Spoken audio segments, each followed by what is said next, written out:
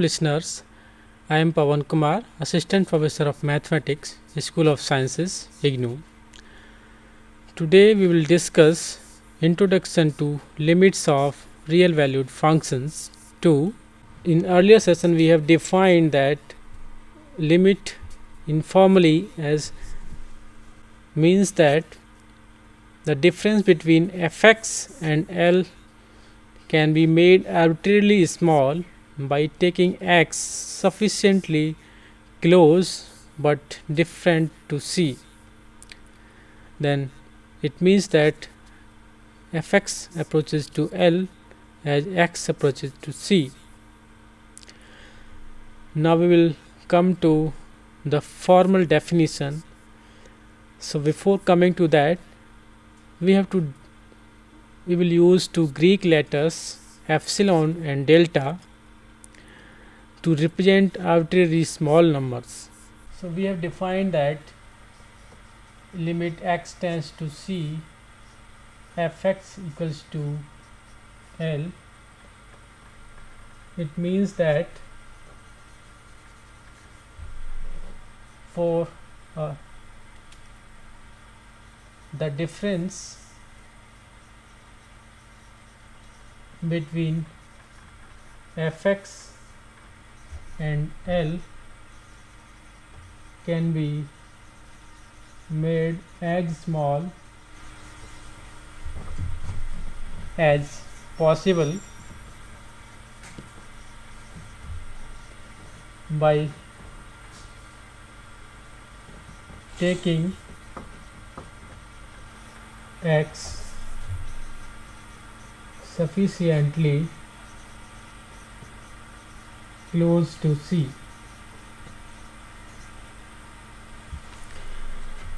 Here we use the two words fx as small as possible, as small as possible, and the word sufficiently close. So we will, to represent these words, we use two Greek letters epsilon and delta. You know that how to represent the difference between two numbers. So fx and L are two real numbers, so their difference can be represented as mod fx minus L. So this difference is small. It means that mod fx minus L is less than epsilon, and x is sufficiently close to C means x minus C is less than delta, and if x is not equal to C, we will take this difference to be positive. Note that x minus C is less than delta means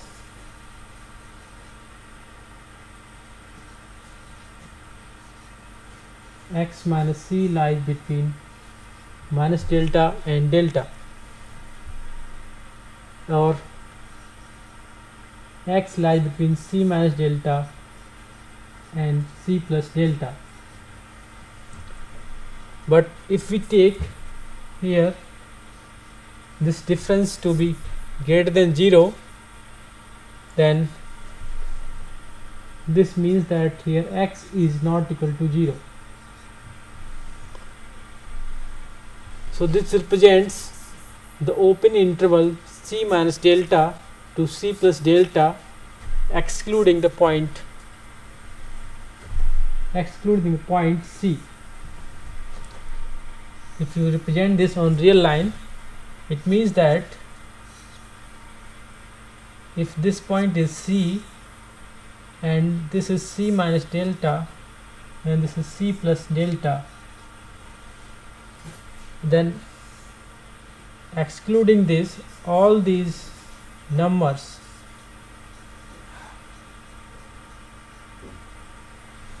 form this interval. Similarly here, mod fx minus L is less than epsilon. It means that fx lies between L minus epsilon and L plus epsilon. Now let us define, using these notations, the limit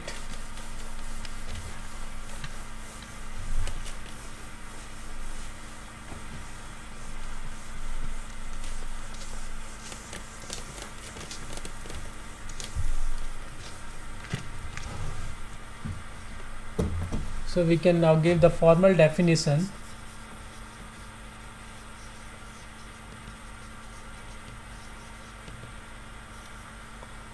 So to say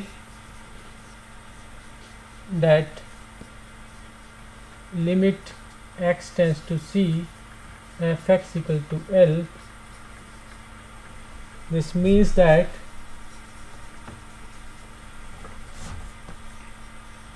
for each epsilon greater than 0 there exists some delta greater than 0 such that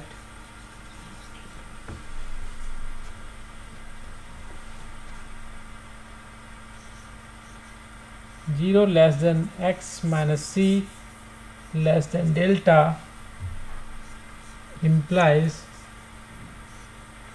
mod fx minus L less than epsilon.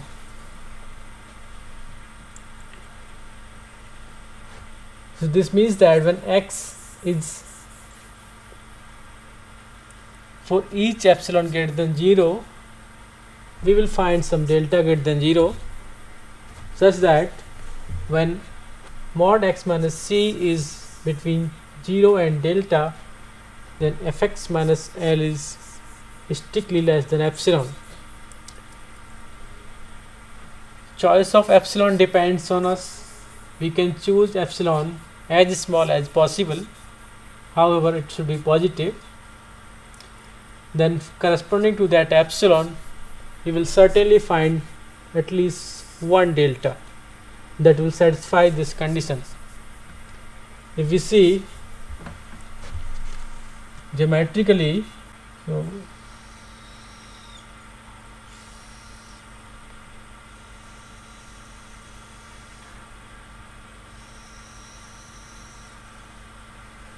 if this is the graph of the function f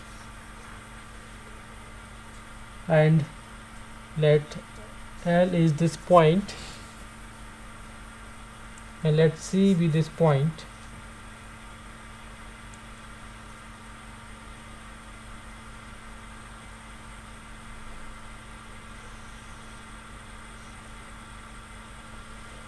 we assume that function may not be defined at this point C. So, and L is the limit of f at the point C. So let us choose some epsilon greater than 0. Let us choose some epsilon greater than 0. Then this number is, suppose, L plus epsilon, and this is L minus epsilon. Then corresponding to this epsilon, if you draw straight lines, and we will get some delta here, that this is C minus delta and this is C plus delta, such that if x belongs to in this interval, then all the fx will belong to in this interval. And now when epsilon is very small in size, or when it reduces, then this strip size reduces, and this forces the delta to reduce towards 0. So when epsilon tends to 0, delta also tends to 0. Then when delta is very close to 0, it means that x is reaching to c. Then only this difference can be less than very close to 0. So when x is reaching to c, then fx is reaching to L. Okay.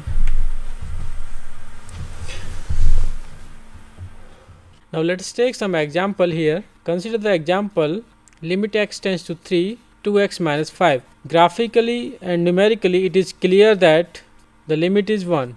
We can see that if you just put x equal to 3, you will get 1.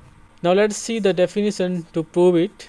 So to find a delta greater than 0 such that 0 less than mod x minus 3 less than delta implies mod 2x minus 5 minus 1 less than epsilon, and this happens true if and only if 2 into x minus 3 mod less than epsilon, if and only if mod x minus 3 less than epsilon by 2.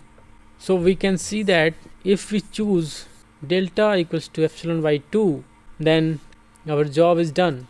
Now let us verify whether this delta works or not. So 0 less than x minus 3 mod x minus 3 less than delta implies mod x minus 3 less than epsilon by 2, because delta is equal to epsilon by 2, which implies mod 2 into x minus 3 is less than epsilon, which implies mod 2x minus 6 is less than epsilon, implies mod 2x minus 5 minus 1 is less than epsilon. So which clearly satisfy the definition. Hence the function 2x minus 5 has limit 1 as x tends to 3. Now you focus on the value of delta, which is given to be epsilon by 2. If you take different values of epsilon, we will get different values of delta as shown in the table. When epsilon is 0.01, delta is 0.005. When epsilon is 0.001, delta is 0.005. When epsilon is very small, that is very close to 0, then delta is also very close to 0. It is then, since epsilon is arbitrary, we can take smaller and smaller values of epsilon, which results in successively smaller and smaller values of delta. So this is the graph of the function. Here we are finding the limit at the point 3. So as seen in the graph, when we choose epsilon, some epsilon, the strip shows that when all the values between 3 minus delta and 3 plus delta except 3 forces that fx lies between 1 minus epsilon to 1 plus epsilon. And now if the epsilon is reduced, then this results in reduction of delta, and which finally says that as epsilon tends to 0, delta also tends to 0. So then the statement mod 0 less than mod x minus c less than delta implies mod fx minus L less than epsilon, which means that mod x minus c tends to 0. That is, the difference between x minus c tends to 0 implies the difference between fx and L tends to 0, and it means that when x tends to c, fx also tends to L. That is what a limit means. Now let's take some other example using the definition, so that limit x tends to 9, x square minus 1 equals to 80. Solution: here fx is to be given x square minus 1, and the point c is 9, and the limit L is 80. We have to prove this. So first we choose some epsilon positive, and we have to find a delta positive such that if the difference between x minus c is less than delta and greater than 0, then the difference between fx and L is less than epsilon. That is 0 less than mod x minus 9 less than delta implies mod x square minus 1 minus 80 less than epsilon, which is true if and only if x square minus mod x square minus 81 is less than epsilon, which is true if and only if mod x plus 9 into mod x minus 9 is less than epsilon. Now since we need one such delta, so we can take any restriction on delta. For suppose we take delta less than 1, then 0 less than mod x minus 9 less than delta implies mod x minus 9 less than 1, and then the factor x plus 9 has the upper bound, which is 19. It can be written as mod x plus 9 equal to mod x minus 9 plus 18. Now using the triangle inequality, this is less than or equal to mod x minus 9 plus 18, which is less than 19. So now see the statement 1, we get 0 less than mod x minus 9 less than delta implies 19 into mod x minus 9 is less than epsilon, which further implies mod x minus 9 is less than epsilon by 19. So this suggests that delta should be less than epsilon by 19. Now we have also taken that delta is less than 1, so we will take delta minimum of 1 and epsilon upon 19. Now let's verify whether this delta works or not. So now we will give the formal proof. Let epsilon greater than 0 be given. We have found delta equals to minimum of 1 and epsilon upon 19, such that 0 less than mod x minus 9 less than delta implies mod x square minus 1 minus 80 equal to mod x square minus 81 equal to mod x plus 9 into mod x minus 9, which is less than 19 delta and which is less than epsilon. So this clearly satisfies the definition. Hence we have proved that the limit x tends to 9, x square minus 1 equals to 80. Now there is important fact about the definition. You might be thinking that why we take epsilon first and find delta corresponding to epsilon. Why can't we take vice versa? Suppose what happens if you assume that delta is given and we have to find epsilon, and suppose the definition now is to say limit x tends to c f x equal to L, means for each delta greater than 0 there exists an epsilon greater than 0 such that 0 less than mod x minus c less than delta implies mod fx minus L less than epsilon. Let us analyze this definition. Suppose you are given a delta and you have found some epsilon corresponding to the delta. Then we can see all the epsilons which are greater than this epsilon will also work, and these may not depend on delta. If we force delta towards 0, then x tends to 0, but fx may not tend to L. So this is not a valid definition. Now let us come to one-sided limits. Let us define this. First we will define the left hand limit. We denote it as limit x tends to c minus fx equals to L, which means for each given epsilon greater than 0 there exists a delta greater than 0 such that c minus delta less than x less than c implies mod fx minus L is less than epsilon. Okay, let us take in the definition of limit, we are using that when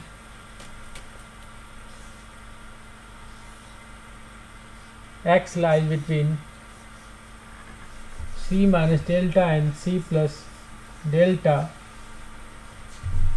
then fx lies between L minus epsilon and L plus epsilon. This is what we use when we define the limit x tends to c, fx equals to L. But now we are defining the left hand limit at the point c. So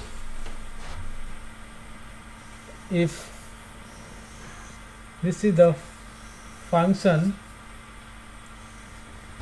and this point is, suppose this point is c, and so we are so x is tending to c from left hand side. So we will consider only the interval c minus delta less than x less than c, and then fx tends to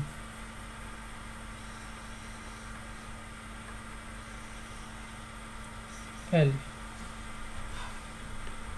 So now if we take some epsilon greater than 0 such that this point is L plus epsilon, this is L minus epsilon, then correspondingly we will find a delta such that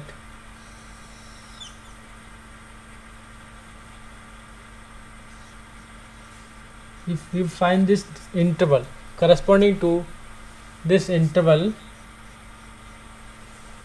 we find this interval such that if x lies between this interval, then all the values of f lies between L minus epsilon and L plus epsilon. So this means that when x lies between c minus delta and c, then fx lies between L minus epsilon and L plus epsilon, and this is denoted as limit x tends to c minus fx equals to L, and we call it the left hand limit of fx at the point c. Similarly, we can define the right hand limit of fx at the point c. So we denote it as limit x tends to c plus fx equals to m. It means that for each given epsilon greater than 0, there exists a delta greater than 0 such that c is less than x is less than c plus delta, implies mod fx minus m is less than epsilon. Now if the left hand limit and right hand limit both are equal, then the limit x tends to c fx exists and its common value is L. Now let's take some example. We will prove these limits using the definition. So prove the following limits using the definition. Limit x tends to 1 minus fx equals to 1 equal to limit x tends to 1 plus fx, where fx is x plus mod x minus 1. So first let's prove the left hand limit, which is 1. So let epsilon greater than 0 be given. To find a delta greater than 0 such that 1 minus delta less than x less than 1 implies mod fx minus 1 less than epsilon, if and only if mod x plus, now we substitute the value of fx here, so x plus mod x minus 1 is less than epsilon, which is true if and only if mod x minus x plus 1 minus 1 is less than 0 epsilon, which is true if and only if 0 is less than epsilon, but we have chosen that epsilon to be positive number, so this is always true. So now we choose any positive delta that will serve the purpose. Similarly, the other limit can be proved. Now we have a special theorem.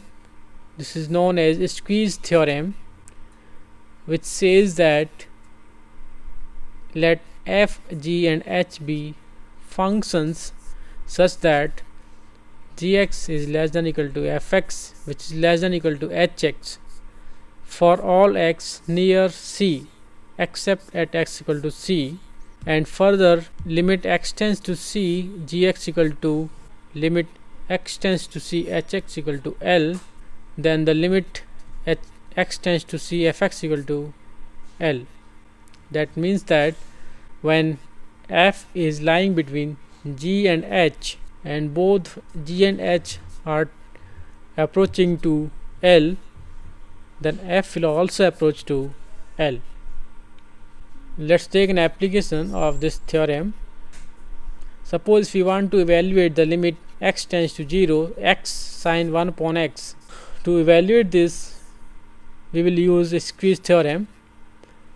First, you note that sine 1 upon x lies between -1 and 1 for all non-zero x. We are excluding the point 0 because sine 1 upon x is not defined at 0. Now, if you see that if you multiply mod x in the inequality, we will see that x sine 1 upon x lies between minus mod x and mod x for all non-zero x. So here fx is x sine 1 upon x, gx is minus mod x, and hx is mod x. So limit x tends to 0 gx equal to limit x tends to 0 minus mod x equal to 0. Both the limits are 0, hence the function x sine 1 upon x also has the limit 0 by squeeze theorem. Now, till now we have defined the limits of functions at finite points, and limits are also finite values, but in many examples when function tends to infinity, then we call those limits infinite limits. Let us define them properly.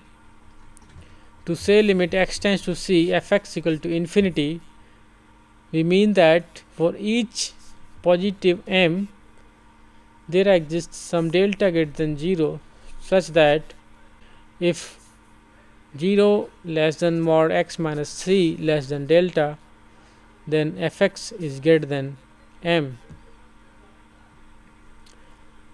That means if you see the graph here, you just take some positive number m, and corresponding to this number we will find a delta greater than 0 such that if all the x lies in the interval c minus delta to c plus delta except c,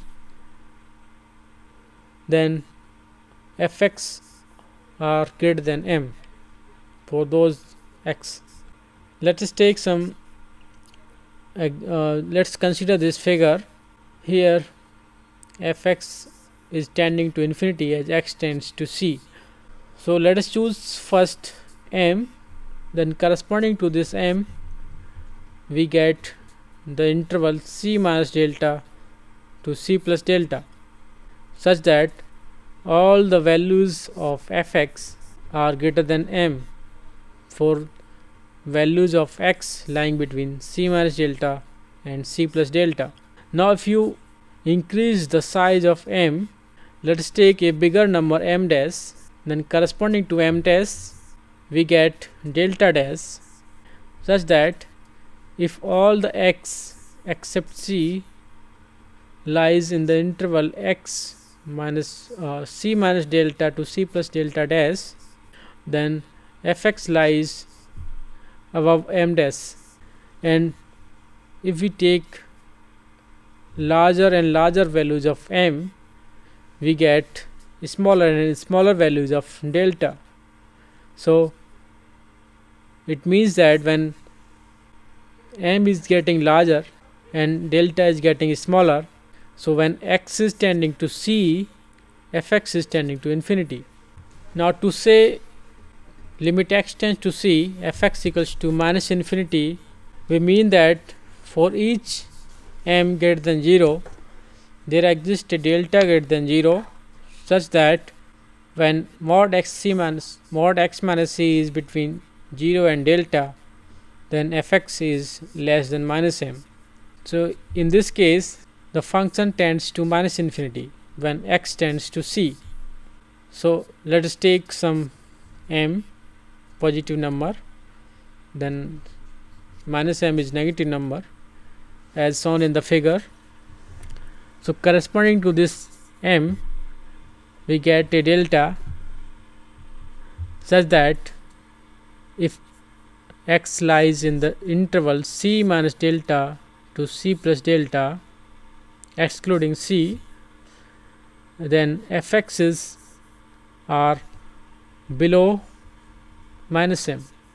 So when if you take larger value of m, that is more negative value of m, then we get a smaller value of delta. And finally, when delta m tends to infinity, then minus m tends to minus infinity and delta tends to 0.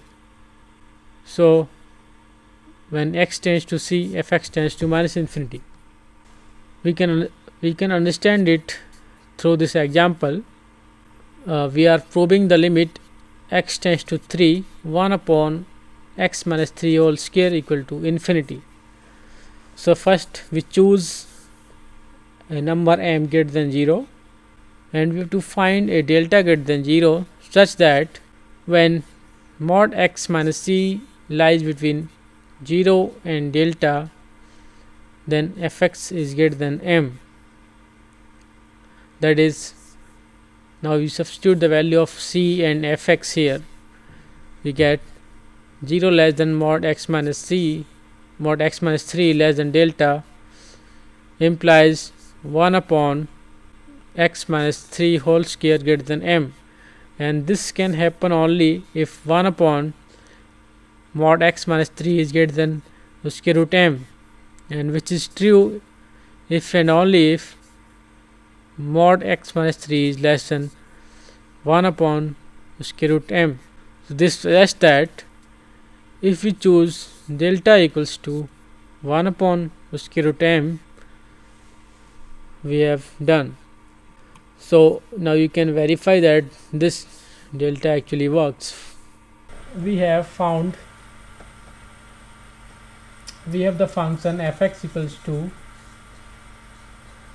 1 upon x minus 3 whole square, and we have found, given m greater than 0, we have found delta equals to 1 upon square root m. Let us verify whether this delta actually satisfies the condition or not. So the definition says that if mod x minus c lies between 0 and delta, then this implies mod x minus c is less than 1 upon square root m, because delta is equal to 1 upon square root m, and this implies if we just take the square, then we get x minus 3. Here c equal to 3,